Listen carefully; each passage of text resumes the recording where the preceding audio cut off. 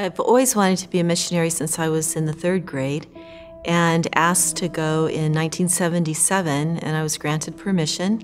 But before I went, they suggested that I get some experience in maternal child medicine.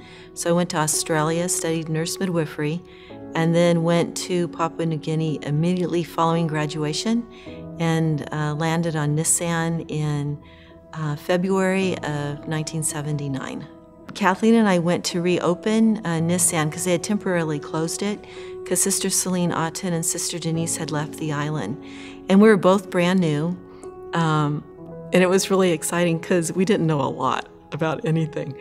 And so we just set a course and asked some of the village people. There was a woman named Wilmay that worked in the vocational school, and Kathleen worked at the vocational school, and then I set about opening up the health center.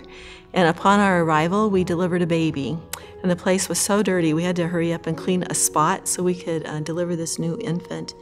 But what Kathleen and I did over the next 3 years was establish 5 maternal child clinics and immunized all children in 6th grade on under, including the infants, and every child by the time we left had an immunization record.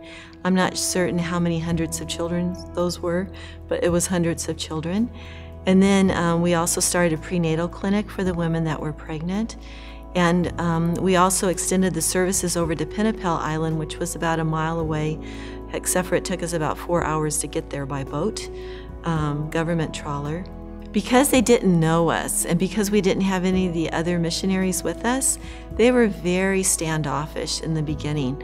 And what happened was we had a young woman come in. It was her first baby, a very difficult labor, and the women decided that I did not know what I was doing, and so they decided to take care of her, and so they took her outside, and they had her pushing way too early to have her baby, and I'd say they probably had her pushing for about 3 hours.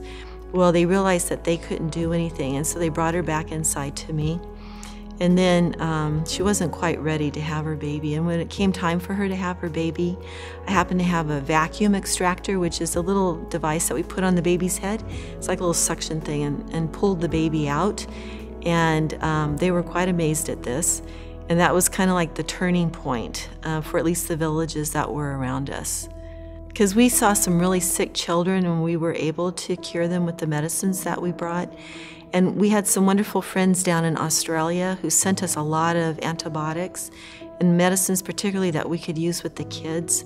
And so we were able to heal a lot of the illnesses. It was very rare that we sent somebody off the island to the hospital. We were pretty well able to take care of everything there. The government had tried 3 times to send healthcare workers there. And I was happy that Kathleen and I were able to have, first of all births were documented, which they didn't have documentation. All the kids that were in 6th grade on under, down to 0 years, had immunization records. The women had prenatal care. We were able to transition it over to the government, and they took it over for us.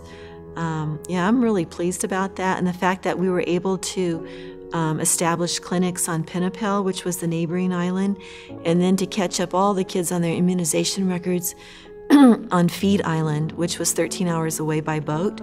Yeah, I'm really happy about what we did.